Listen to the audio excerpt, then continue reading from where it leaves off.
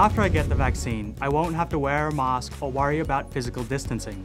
Actually, that's not true. Fact. Even after getting the vaccine, it's important to continue to wear a mask around others, wash your hands, and practice physical distancing. There are a few reasons for this. The first is that both vaccines approved by Health Canada require 2 doses given 3 to 4 weeks apart to achieve the best possible immunity. When you get your first shot, you don't immediately become immune.